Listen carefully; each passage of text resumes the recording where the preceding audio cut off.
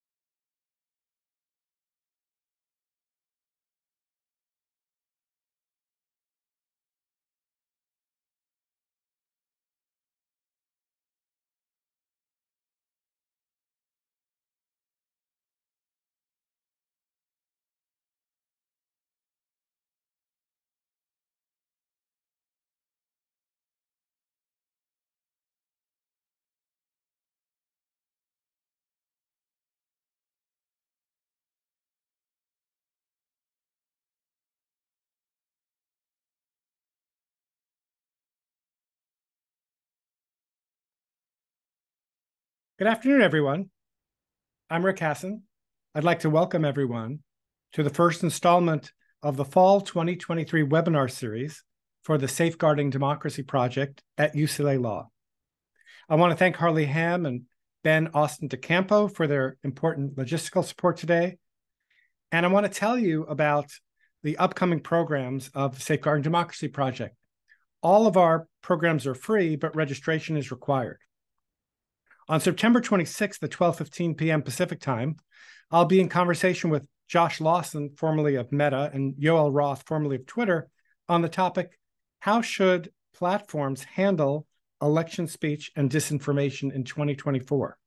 This event will be online, but it will also be live at the UCLA Law School.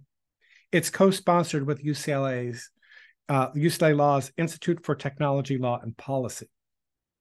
On Thursday, October 12th at noon Pacific, I will discuss the Roberts Court in American Democracy with CNN journalist Joan Biskupic. She's the author of the new book, 9 Black Robes. On Tuesday, October 17th at 12:15 p.m. Pacific time, Genevieve Lockyer and Eugene Volek will join me in conversation on the Trump prosecutions, the First Amendment, and election interference. This event will be online, but also will be live at UCLA Law School. Then on November 16th at noon Pacific, Pam Fessler, formerly of NPR, will be moderating a great panel called Covering the Risks to Elections on the State and Local Level, the Views of Beat Reporters. We'll hear from Jonathan Lai, Carrie Levine, Patrick Marley, and Yvonne Winget-Sanchez. Links for all of these events are on the SDP website, safeguardingdemocracyproject.org. As I said, they are free, but registration is required. Today's topic is a very important one, the Trump indictments, the 2024 elections, and the public peace. Seems very appropriate first topic for the beginning of our fall webinar series. We have an incredible panel of experts to explore these issues today. I'll briefly mention their biographies, and we'll be putting links to their bios in the chat. Ruth Ben-Ghiat is professor of history and Italian studies at New York University. She writes about fascism, authoritarianism, propaganda, and democracy protection. She's the recipient of the Guggenheim and other fellowships, an advisor to Protect Democracy, and an MSNBC opinion columnist. Her latest book, Strongmen, Mussolini to the Present, examines how illiberal leaders use corruption, violence, propaganda, and machismo to stay in power, and how resistance to them has unfolded over a century. Benjamin Ginsberg is the Volker Distinguished Visiting Fellow at the Hoover Institution at Stanford University.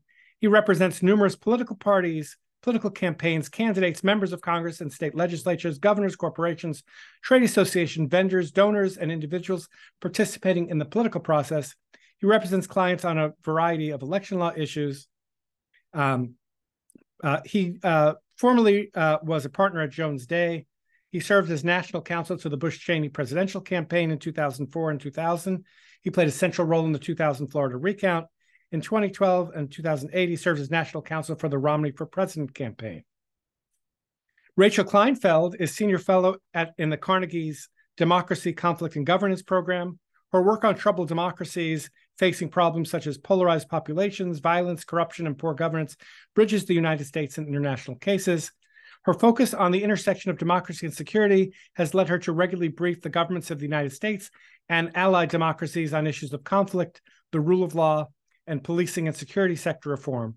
And she's consulted for international organizations, including the European Union, OECD, and the World Bank. She serves on the United Nations Security Sector Reform Advisory Group and previously served on the Agenda Committee of the Halifax International Security Forum, where she is currently a fellow. Welcome to you all. I'm going to begin with an initial set of questions for our panelists, then get into a bit of back and forth with them. And I'd like to include your questions if you're watching this live. You may put your questions in the Q&A box, and I will try to get to them as soon as I can. So let me welcome the panelists and ask you all to turn on your cameras. And I want to begin with Ben Ginsberg. In the middle of the Trump indictment, the federal Trump indictment, and other events connected to the attempt to overturn the results of the 2020 elections, Ben, you told the Washington Post, "I think we are in as precarious a situation as we've ever been." And you said, "I don't know what the chances are of things really going off the rails, but no question that there is a toxic mix, unprecedented in the American experiment." I have to say, Ben, when I read those remarks, it actually caused me to want to have this panel because I thought this was an issue worth more fully airing. So what did you mean by that? What are you worried about? And where do you see things going from here? Ben, you're muted. It wouldn't be a Zoom without someone muting.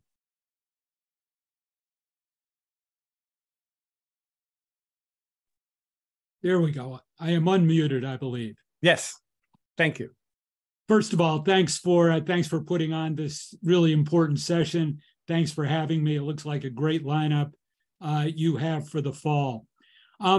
Those remarks that you referred to really were born of sort of 5 confluent factors that I saw at the time and still see, if not even more emphasized today.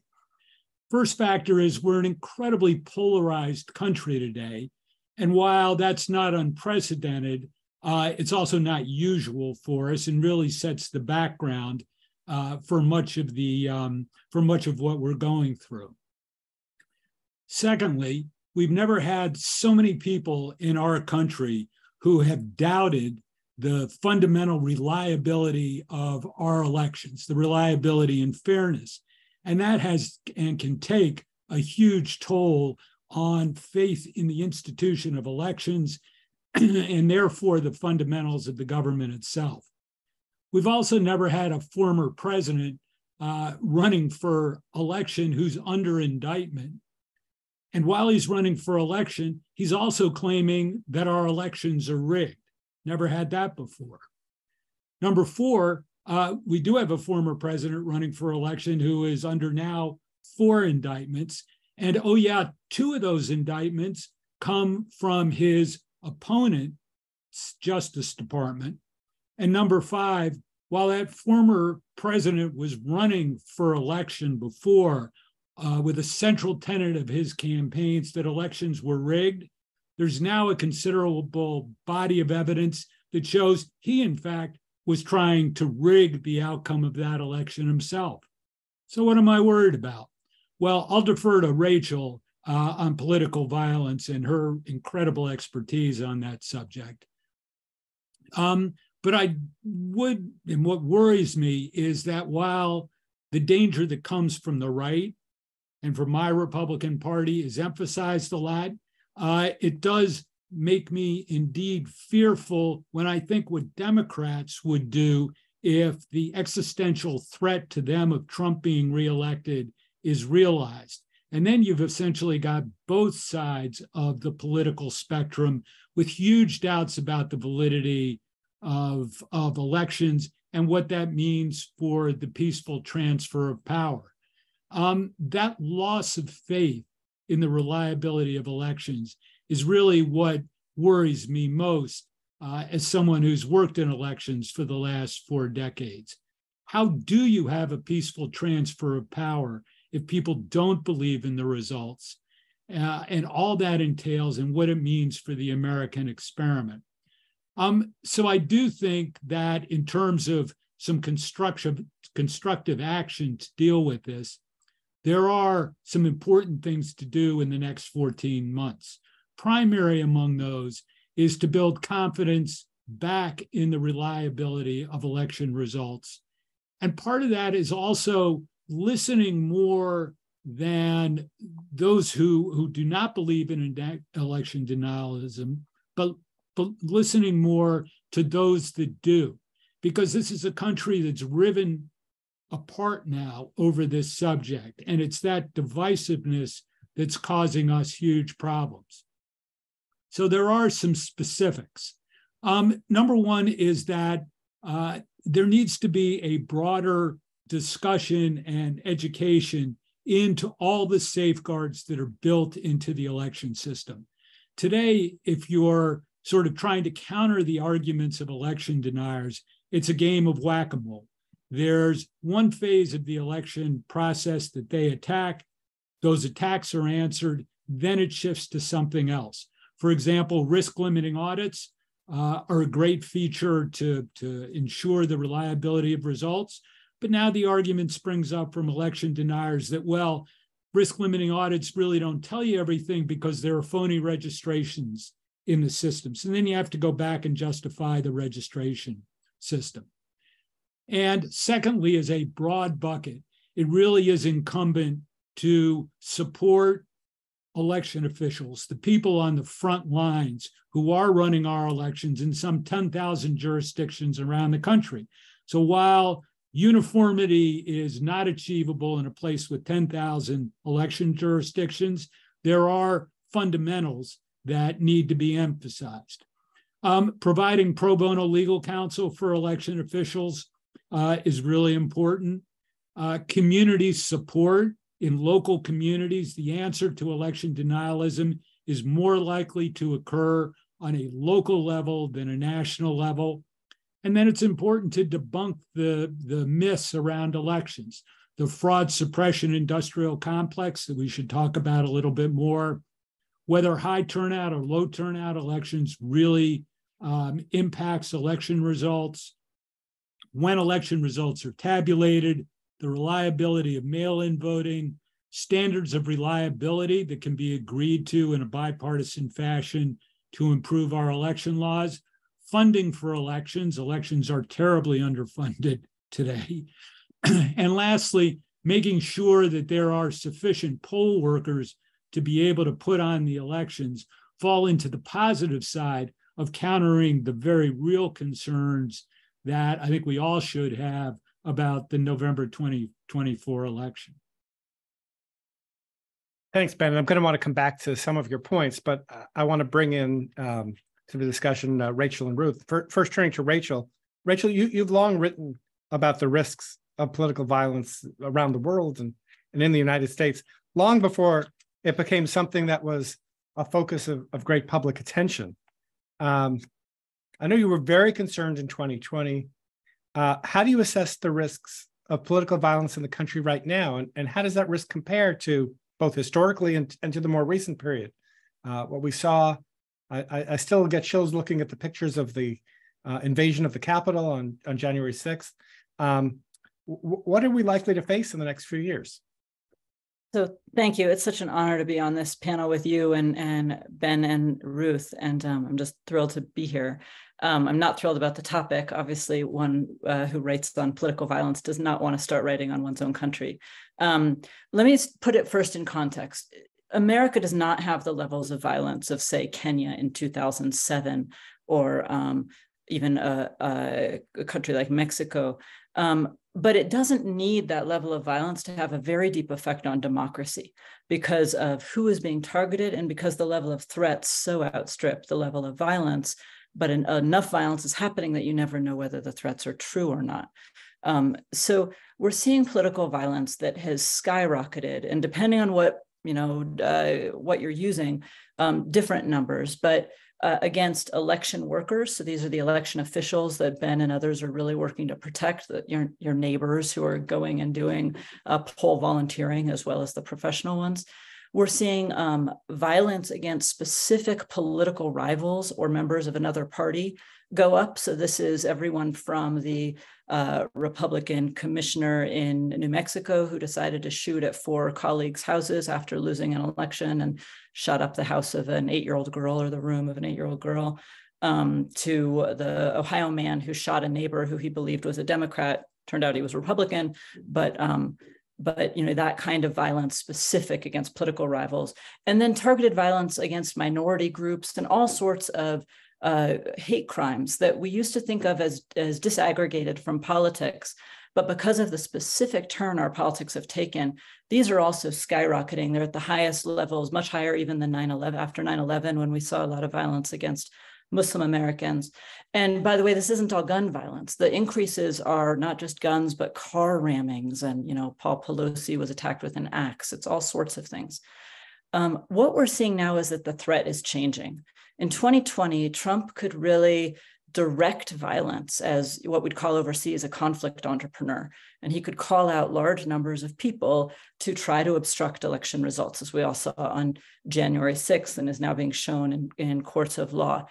That doesn't seem to be able to happen right now. What seems to have happened is that fears among his followers of false flags, FBI surveillance, whether true or not true, has quelled that kind of mass mobilization, as well as just anger at Trump. Many of his followers felt like he should have come out monetarily supporting defendants on January 6th, and he didn't. So for that reason, he's not able to call out mass threats, but he has been able to still call out threats against judges, juries, DAs directly connected to his cases. And as anyone who studies RICO law knows, that's not unusual in a gangland case or an organized crime case, but it's not only the indictment's unusual, but to have a president of the United States threatening members or calling out threats against members that are trying to enact the rule of law is a big issue. Then we're seeing threats move to other parts of the MAGA faction. So here it's things like Nevada's state Republican Party using Proud Boys to fill the voting rolls of the local Clark County, which is Las Vegas, Republican Party to affect that election through some intimidation and violence, or Wyoming's state Republican chair using threats of violence against Liz Cheney, another Republican, to the point where she could barely campaign in her own state because of threats. We're seeing similar things in Miami-Dade. So very targeted use of violence by one part of a party against another part of a party. We see that very commonly overseas because your nearest threat tends to be the group that is similar to you ideologically, but not willing to go as far as you. That's your biggest competitor. And so we're seeing that kind of threat against people growing within the Republican Party. And then finally, we're seeing vast increases of targeted violence against every form of minority group, especially women. Women are very disproportionately targeted, but women who are also minorities of one sort or another, even more so, especially LGBTQ. And this clearly connects with kind of methods of political organizing that have to do with how stacked and sorted our identities have become, because the Republican Party has become more homogenous and the Democratic Party more heterogeneous, although the median member of the party is actually the same. The median member of both parties is a middle-aged white, even a non-evangelical Christian. But you wouldn't know that to hear people talk. And so you get this kind of identity-based anger and polarization, as Ben was talking about, build up. And for more unstable parts of the population, who are not necessarily polarized, by the way, they're not even necessarily very radical. I have a paper on polarization out today talking about that discrepancy, but people who are a little unstable or under the influence of alcohol or what have you, they take this zeitgeist and this normalization of violence and act on it. And so we're seeing just every aspect jump up, but not necessarily Trump directed, except against his particular legal problems. Thank you for that. And hopefully Ben Austin DeCampo can find the link to your paper and share it with our audience in the chat. Rick, I don't want to put off Ruth, but I realized I talked about the right. I didn't talk about the left. That was going to be my follow-up question when I came back to you. Okay, I'll talk about it when you follow up, and I'll let All right, great. So let's turn to Ruth. You've also spent considerable time looking comparatively, specifically looking at things like democratic backsliding in other countries that had a democratic tradition that moved towards or into authoritarianism. What does your historical and comparative perspective tell you about the conditions in the United States right now? And what lessons can we learn from history about how to avoid further backsliding and assure that we have continued peaceful transitions of power? Yeah, so thanks. UCLA is my alma mater, so I'm always happy to have anything to do with a wonderful institution. So I'm very happy to be here. So, you know, the GOP is a party that's undergoing what we call autocratization. It's becoming an autocratic party. And it's a party that's now dependent on institutionalized lying and corruption and the reality or threat of violence that's its mode of governing. And so I'm watching how, you know, Rachel's of course correct that Trump doesn't have the ability to instigate mass violence, but there's a kind of a spiral, excuse me.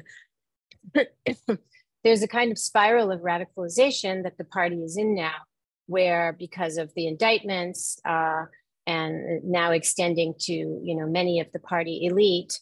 And so instead of parting ways with Trump, it's interesting to me in the context of, it's called personalist rule, these leaders who have a kind of personal control of the party and they've deepened their submission to him, right? So we had that spectacle of the debate where his competitors are all but two were pledging that they would even vote for him and support him if he becomes a convicted criminal. So supporting a criminal is the essence of authoritarianism. And so is this playbook of discrediting elections. And I would just add to what's been said is that it's not just discrediting and elections and making it difficult for all those involved with elections so that they will vacate their jobs thinking it's too difficult. That's the hollowing out so that you can eventually end up with this kind of electoral autocracy where you keep elections going, but they're kind of voided of opposition, and the smooth machinery that keeps you in power can glide ahead. But the end game for many people here is to debase the idea and discredit the idea of elections as a way of deciding, political contests. And Tommy Tuberville always can be counted on, the same person who's weakening our global influence and our safety in the world by holding up all those military appointments. He came out and said that, you know, we shouldn't depend on elections anymore as a way of deciding. And so I just want to put that in there because that's maybe a fringe view, but it's being voiced now. So I'm looking at some of this overlaps with what Rachel studies, this indexes of the party becoming autocratic. And the way I see things is, the period from November to January when Trump lost the election is very interesting to look back on because it was a kind of laboratory of autocratic methods. And it was a sorting out who was going to do, what they never dreamed they would do before to help the leader. And then January 6th was, of course, a failed coup. And by the way, half of all coups that happened between 1945 and 2000 failed. It's very common to have a failed coup. But it created a spiral of radicalization. It was as though there was like this drunkenness of how close they came and how many taboos they broke. And the fact that there was no prosecution beyond the foot soldiers for the most part for 2 years allowed the methods and the doctrine in a way of the coup to become enshrined in Republican Party dogma. So it's very important. By 2022, the GOP actually made an official statement saying that January 6th was, quote, legitimate political discourse. So where we are now is very dangerous because there's these things going on within the party where on the one hand, there's tightened discipline. It's like the party is in a position of preparing itself to manage autocratic rule, whatever that's going to look like in America, if they can get Trump back into the White House. So you have the crackdown on internal dissenters. That's what Rachel was talking about. And all of these things are watersheds. When Eric Greitens and others, they made campaign ads with assault rifles, but aimed at Republicans. Or I still can't get over that Trump targeted Mike Pence for harm on January 6th. And it was extremely interesting to me during the recent debate of the candidates that whether Mike Pence did the right thing became like a subject of discussion, but nobody wanted to touch the fact that Trump put Pence in that situation in the first place, and especially not that Pence was targeted for killing and there was a noose on the Capitol with his name on it. Those are the red lines you don't cross, because that interferes with the repackaging of January 6th as something we shouldn't really pay attention to. And suppressing memory of a party's crimes is part of preparing for, is laying the ground to be able to commit new crimes. So the party is very caught up. This is part of the spiral of radicalization. So, and then finally, it's very disturbing if you studied fascism, it's very disturbing what's going on at the local level, which was already addressed with election workers and also by Rachel. But the fact that so many sitting lawmakers are openly using the language of violence, and Matt Gaetz' recent comment at the Iowa State Fair of all places stands out, where he says only force can bring change to Washington. Now this is important because he's saying that we no longer believe in democratic reform. We don't believe in legislation. This is the language of a coup, that we need another authoritarian action to change things. And so is the fact that the Texas GOP passed a resolution in 2022 where it no longer recognizes Biden as the legitimate president of the United States. It calls him an acting president. So all of these things make for a very dangerous moment. And in terms of what can we do, I think there are a lot of bridge building organizations operating in the United States. This is the time to reach out to independent voters, to moderates, and use outcome arguments. Talking about the toll of political violence in society, the toll of the breakdown of trust in society. How is this going to be good for business? I think we haven't done enough in appealing to businesses, because my research shows, just to wrap up, that every society was unprepared for what happened. In a way, every society thought it couldn't happen to them, and did not take seriously the Hitler, who seemed like a lunatic waiter, Mussolini, people said he was like an opera character, and Trump, of course, is a clown. But it's up to us to educate people. I mean, we're all trying to do this in various ways to let people know the possible outcomes of this, this kind of breakdown of civil society. Those are quite sobering words. What I'd like to do is I have a follow-up question for each of you, and then others can chime in on and comment on what others have said. And also, I want to remind you that you can submit questions through the Q&A function if you're watching this online. Let me first come back to Rachel and ask you about the potential for violence on the left. It's something that Ben alluded to. Certainly, we saw a number of violent actions over the last 5 years that did not originate on the right. What is the potential, especially given the chances of a Trump victory in 2024, or even an election where Trump is running as the Republican nominee in the lead up to the election? So let me first sort of set the structure, and then I'll answer the question directly. So violence on the left and right has altered since the 60s, when most violence was on the left. In the 60s and 70s, also vast political violence, mostly on the left.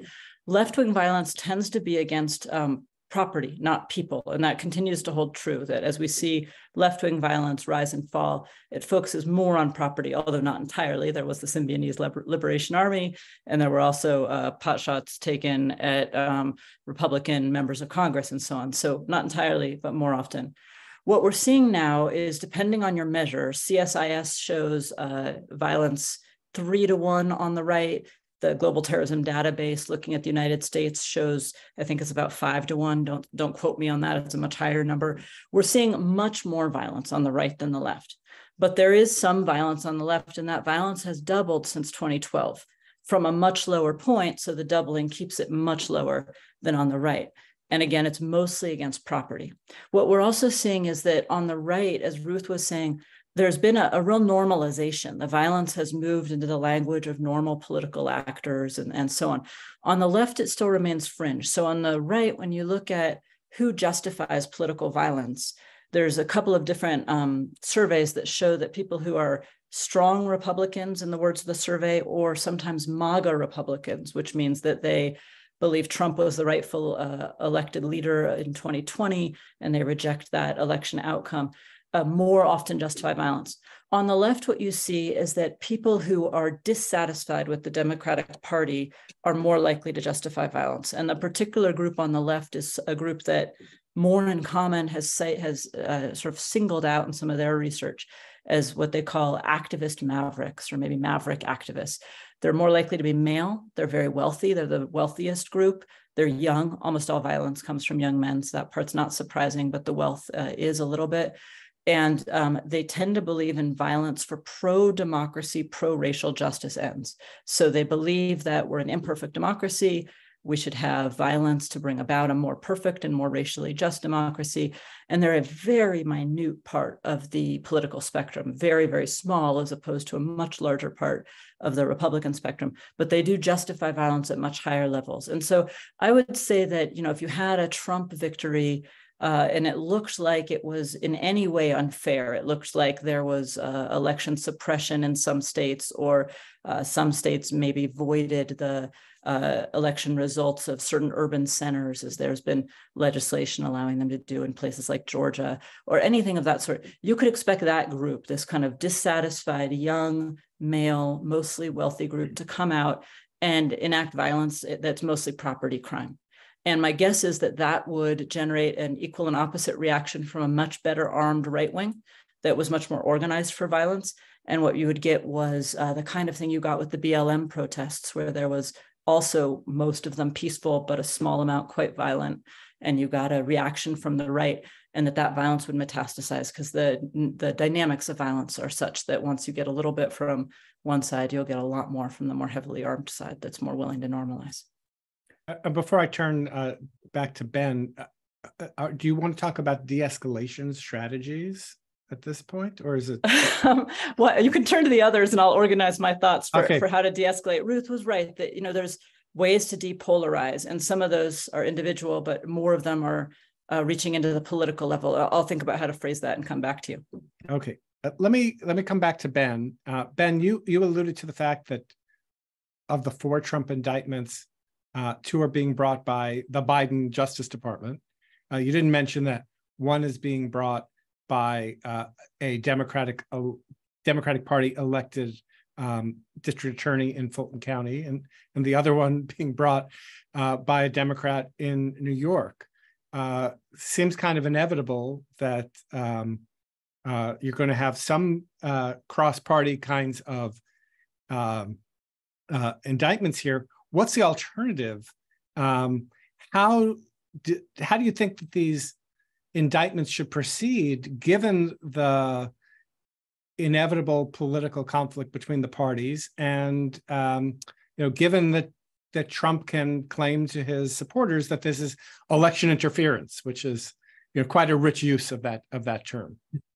It is a rich use, but Rick, I think the toothpaste is out of the tube on the question. I mean, they are all going to go along as the judges in those cases want. I mean, I think that there is what you describe as providing sort of opportunities for Trump to discount the trials and to rev up his supporters is absolutely right.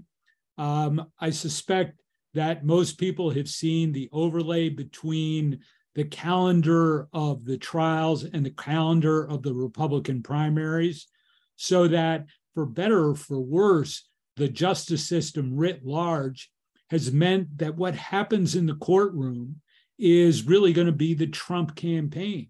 So even more so than 2016 or 2020, it's going to be a campaign of grievance and really revenge.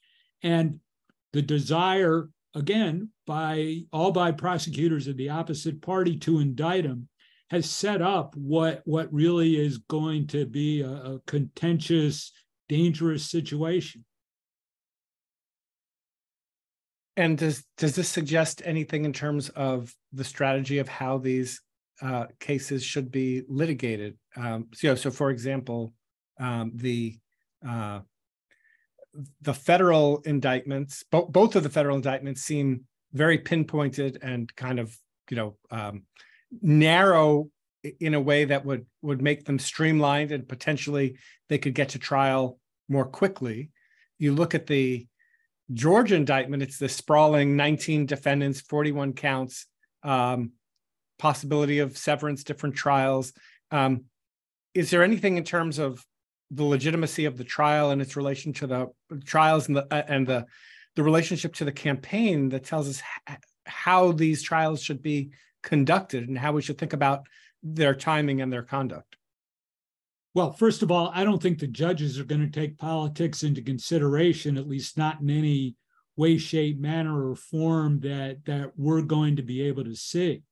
I do think that it is unlikely that any of those trial dates will actually hold, with the possible exception of the Alvin Bragg indictment for the Stormy Daniels work, which I think has already been largely discounted as an election factor in this case, unless Trump is vindicated or acquitted, in which case it makes him even stronger. I think the indictment in Washington about the election conspiracy case is the one that actually stands the chance of starting somewhere within the primary season still. But again, that's just because the special prosecutor brought a very narrow case against one defendant and one count.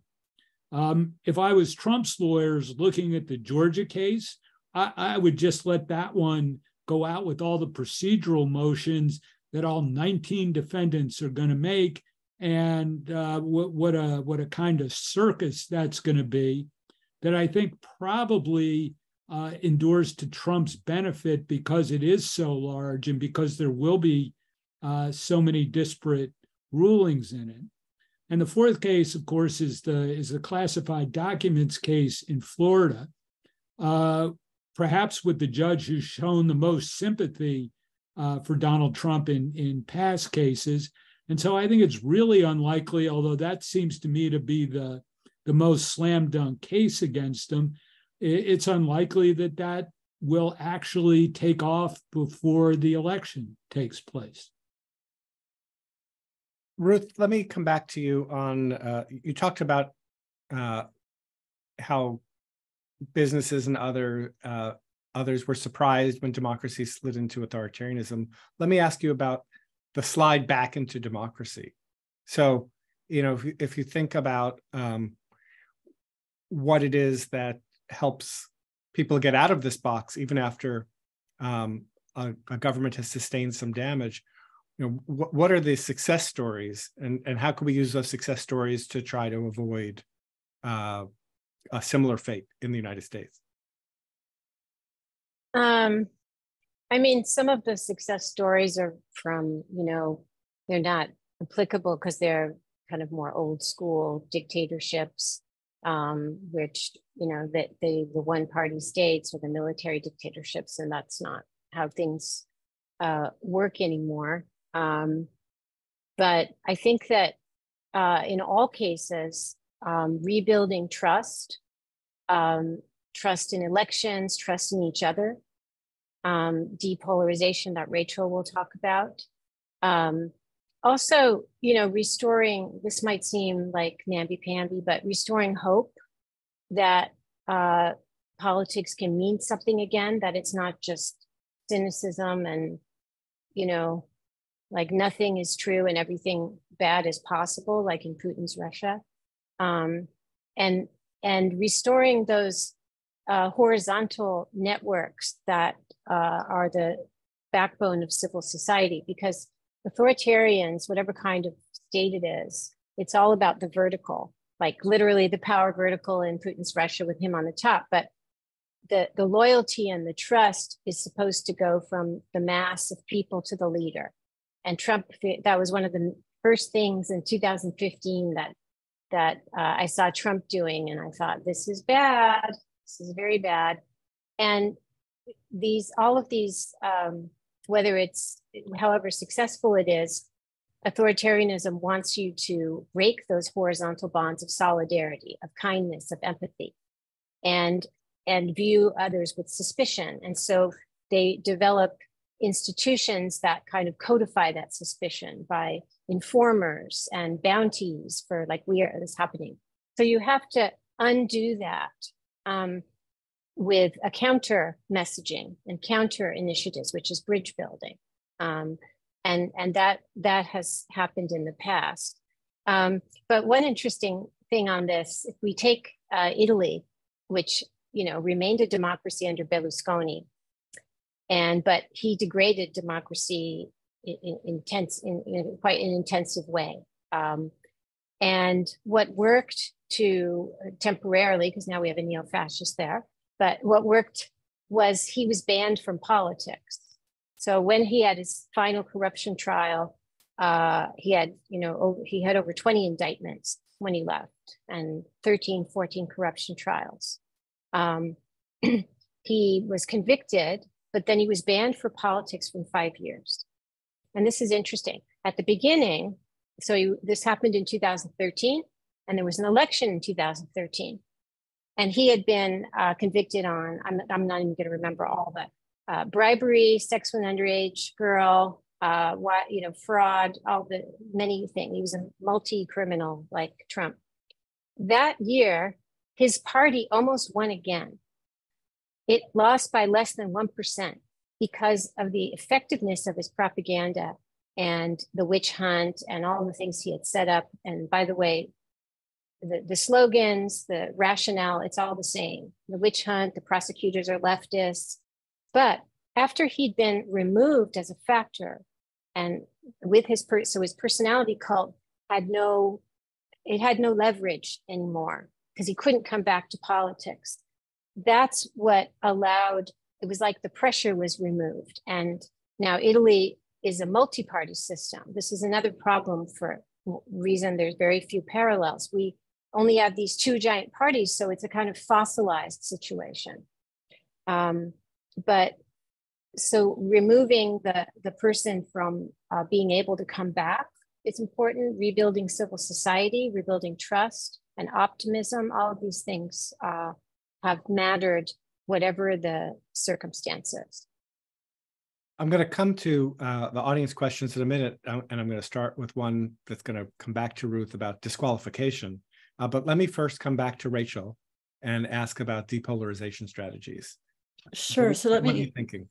Let me cite 6, and I'll pick up where Ruth started about individual hearts and minds and depolarization, because she's absolutely right. And what we've seen overseas is that bridge building that works just for individuals doesn't work to bring conflict down. Because individual hearts and minds, it's as if you're on a dial where you can change your emotions by 1 degree at a time. but your institutions that you're a part of, your church, your business, your what have you, are on a dial that turns, to 5 different settings. If you turn your dial by 20%, there's no other political party to vote for that's 20% different. So it doesn't matter from a voting standpoint. That individual change will quickly repolarize over time. So yes, we need work on individual hearts and minds, but it needs to be more about the cultural structures. Like, is there a place for non-authoritarian Republicans to gather that's a political party, where kind of normie Republicans can go? Are there churches for evangelicals who don't want to support this kind of politicization of religion? Are there gun clubs for people who believe in guns for shooting pheasants and not shooting other political party members? Masculinity and how we frame masculinity in a lot of fora. So we need structures where these individuals who change their hearts and minds can gather, support one another, and then gradually affect the political realm for that to matter. Second, politicians. Governor Cox of Utah is starting the year that he's the head of the National Governors Association to try some depolarization. It's really important. The knowledge that we have about rhetoric from political leaders normalizing violence is that they do. Their rhetoric really matters. And so the depolarizing rhetoric where they model that they can have disagreements and they can still not hate one another is really important. They need to do it in a believable fashion. And so there's some good research on how they can make that more believable, but we need politicians to set better norms. And that gets to the incentive structures for politicians. Right now, the incentive structures with 90+% of our seats being safe seats are to play to your base. And so that's a polarizing incentive structure. So on the electoral front, we need alterations to voting to allow that a tiny percentage of hyped up primary voters don't control the options for everyone. That's hard in an environment in which people already distrust the voting systems. Now you're going to go futz with the voting systems. So I get that that's a problem, but consider California has 22 million registered voters, about 5 million are Republicans and about 5 million express no preference. They get effectively no vote. Texas has 6 million Republicans in the last presidential election, 5 million Democrats, effectively no vote. That's the two-party system, winner-take-all majoritarian system. And so changing that to a more ranked choice voting, which my native Alaska recently moved toward, or a more proportional representation system so that more people get represented, can have an effect on those incentives for politicians. I'll name just 2 more quite quickly. Reporters need to complicate their stories. Our reporting class has gotten really lazy, in part because that the click to view kind of structure of our media is not helping them. But for instance, lots of people reported on this Rich Men North of Richmond song as if it was this Republican anthem. Well, it turns out the singer did launch a Republican anthem and he's not Republican. And was upset that his song was used that way. That is an interesting story. We need to tell that story. One of the things that we see in other countries where populist authoritarians take over is that afterward, as Ruth was just saying, you can get a moderate in if they win an election fairly, but they often only last 1 term because they're really boring. A moderate after a populist authoritarian looks like a normal politician, and it's hard to get reporters to cover them. And so the reporters go for the glitz of another populist authoritarian. And over time, you get them on both sides, which is what Italy is now dealing with, kind of left and right wing populists. So finding a way for reporters to not just run after glitz is important. And finally, narrative. America needs an aspirational story again. Why should anyone care about democracy other than those of us who professionally care about democracy? Most people don't know. And so we need a story about how America can really be made great again and why this tool for electing our leaders has served us so well for 250 years and why it needs revitalization and not throwing out. A lot of young people on both sides of the aisle don't really understand that part of it. They just want to win. That's about power, but it's not actually about the structure of the system and why it matters. So we need an aspirational story that tells that again for people who didn't remember totalitarianism personally. Thank you for that. I'm going to turn to the audience questions. I'm going to start with one related to an issue that we're going to be doing an event that I'll be announcing soon about Trump's potential disqualification under the 14th Amendment. So Section 3 of the 14th Amendment says that you can't run for office if you participate in insurrection or gave aid or comfort to those. And it was a post-Civil War measure. And now there are lawsuits and potential administrative actions coming where this issue is going to be presented. It wouldn't be surprising if this issue came up to the Supreme Court. There are lots of legal questions. As I said, we'll be exploring those later on. I want to talk about the political implications of this decision being made. In particular, Ben talked about partisan prosecutors. These decisions may be made by partisan secretaries of state, by elected judges in different states, ultimately ending up at a Supreme Court that has 6 Republican appointed justices and 3 Democrat.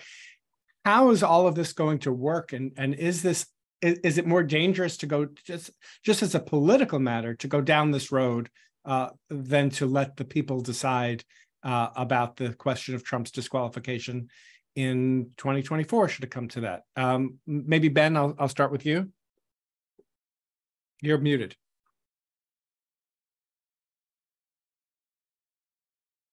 I hate being muted. I think this is certainly the discussion du jour.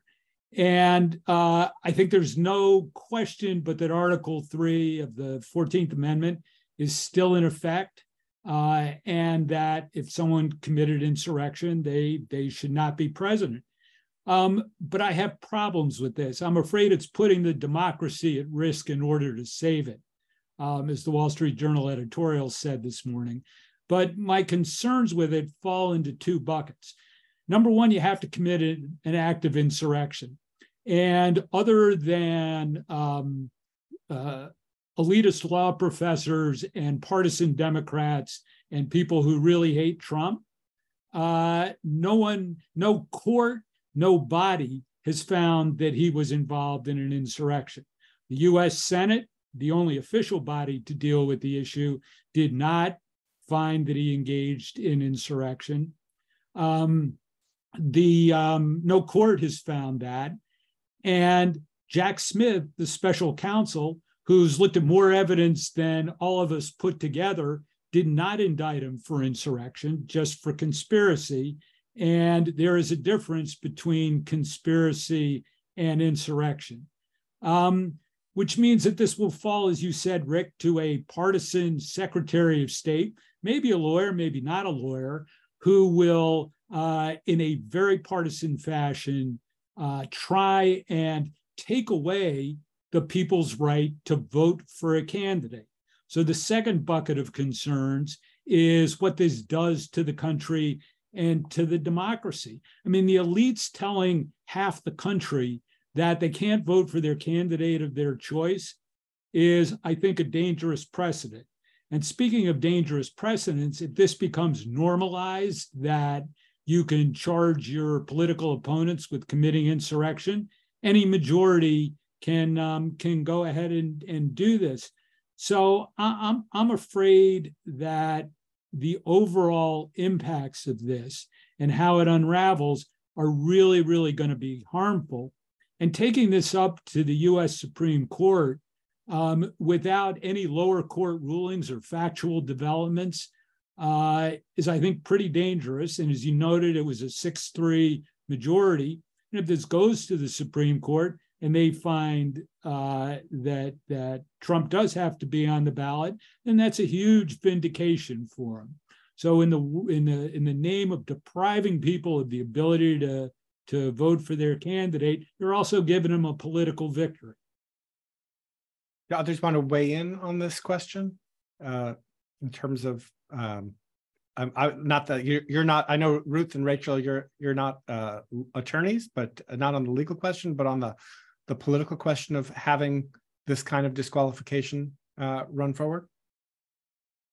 I'm not a lawyer, but I think when Ben says that it's dangerous because other people could try it, I mean, whatever we want to call January 6th, I call it a coup attempt. And you look at what happens to countries where we're not unusual in having had a self-coup, which is what technically it was, but it's very unusual that the person's like still going around 2 years later. Now he's been, prosecuted for other things, but with no judicial blowback. And this is what's allowed the radicalization of the GOP, and they're drunk with the fact they could get away with crime, which is the essence of authoritarianism, to proceed. And it would be very difficult for others to replicate the assault on the Capitol. I think that given that Trump is an individual who's been able to debase the party by kind of imparting to them that you can get away with things and that's a success, and lawlessness is a badge of honor. I think it's very important to use the rule of law and whatever mechanisms there are to push back on this, because we know what happens when the lawless get to power and they are the only voice that can be heard. And I'll just chime in that there are no good options at this point. And I think we just have to level set with that. The best option is that Biden wins a free and fair election and Trump doesn't believe him and does what was done in 2020 to further deepen electoral doubt. That's the best option. Maybe second best is that Republicans step away from Trump now, which is unthinkable, and have someone else run in his place so that they don't end up in a bad situation. Other than that, all the options become pretty bad. You end up with a convicted felon winning the popular vote, and maybe then Democrats try Section 14 or Amendment 14. That would be really bad after someone has already won. Try it now before so that Republicans can have a vote for someone they believe in. And it looks like Lula in Brazil, who's been disqualified when he's quite popular before people get to vote. So at this point, we're looking at least bad options. And as Ruth says, we see overseas that more militant support for democracy can work. Germany has really pioneered that in its post-Nazi era because they really took a lot of responsibility for what happened after Nazism and thought about how to stop it. But in a world of bad options, showing whose side the state is on is important. The problem in America is that we don't really have a head of state. We only have a head of government. We don't have kind of a monarch or someone who can stand for the people in a way that's separate from partisanship. And not that I believe in monarchy, but boy, would it be nice to have someone that was a little bit above all this fray that could set some cultural norms at this point. We only have 4 minutes left, and there are 8 other questions, but a few of them relate to the question of the role of the media. Rachel's already alluded to that briefly in talking about, I think you said reporters need to show nuance. Ben and Ruth, in a minute, is there something you think the press should be doing that it's not doing, or something they should stop doing? Ruth, let me come to you first on the press. Yeah, I think unfortunately what's happened is the press, which has been the object of severe attacks, has internalized a kind of caution and moved, like CNN, moving more to the center or trying to become more both sides-ish. And that doesn't work to deter right-wing violence. It only encourages it. And so also the press is still doing far too much both sidesism and just stuck in a paradigm that's not useful to deal with the GOP as an autocratic force. Ben, give you the last word. I wish the press and perhaps anti-Trumpers would learn the lesson of the last 2.5 years. Despite the press, and I kind of disagree with the both sidesism, I think that the slice of the press that probably everybody on this call consumes every day has been adamant in calling out Trump. And the truth of the matter is that the number of people who disbelieve in elections has only grown in that time. And that's a lesson that we've got a completely polarized media environment with different audiences. And the failure of the popular press to actually take into account, listen, and provide a forum so it can be rebutted to the election deniers is causing increased polarization and a lack of communication and rising numbers for election denialism. I'm afraid we're going to have to leave it there. It's a lot of things to think about. I appreciate all of you participating. A reminder of our upcoming events. In the chat box, you can find a link, or you can just go to safeguardingdemocracyproject.org. Our next event is going to look at social media platforms and election speech. That's going to be on September 26th. I'm Rick Hasen. Thank you all Thank you, Ruth, Rachel, Ben, and we'll see you next time. Bye-bye. Thanks.